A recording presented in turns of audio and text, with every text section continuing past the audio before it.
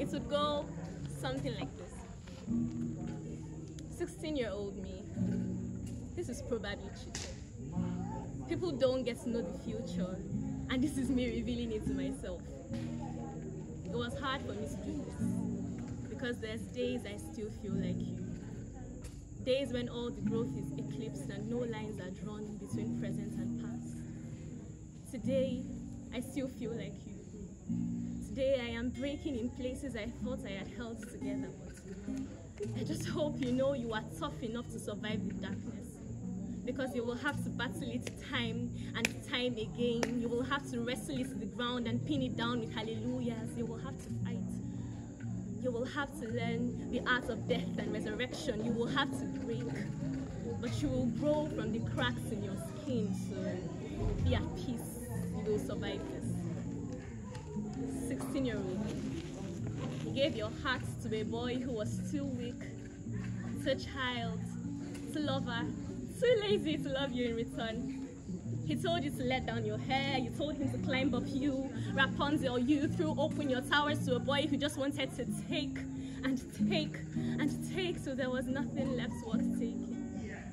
When he was done healing on the elixir of your brokenness, he ripped the hair from your scalp and rolled off into the sunset to find Cinderella. The witch could not put you together again. Humpty Dumpty, you hate yourself for being too weak, so trusting, so openly loving. You hate yourself when you see him in church, in school.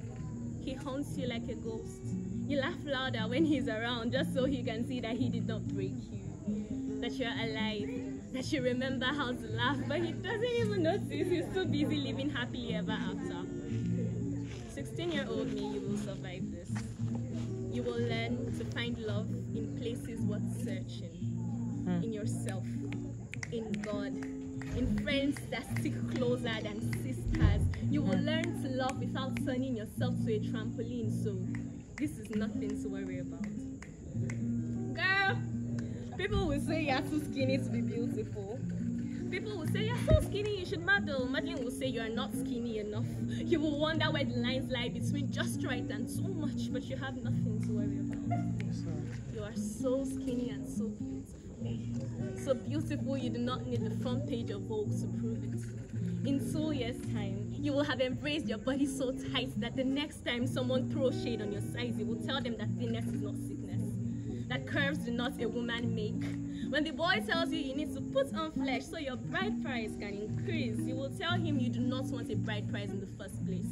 That the worth of a woman is so far removed from money that its worth can never be measured in a million years.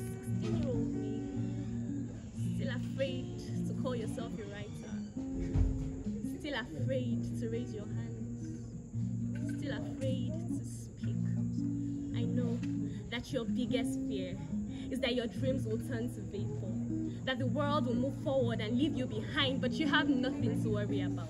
In 2 years' time, you will stand in front of a crowd and hold them captive with your words. You will craft truth with your hands and unleash it in sound. You will tell your stories. You will build a castle with sweat and blood and tears, but it will be all yours. You will turn this world right side up when you learn that there is God within you. When you unleash the courage that is within you, you will rise and fall and break and rebuild, because that is what growth looks like. If I could send a letter to the past, I'd send it to my 16-year-old self. I'll tell her that she is bold and brave and beautiful, that her afro would get bigger, but she will not grow taller even though she will try. I'll tell her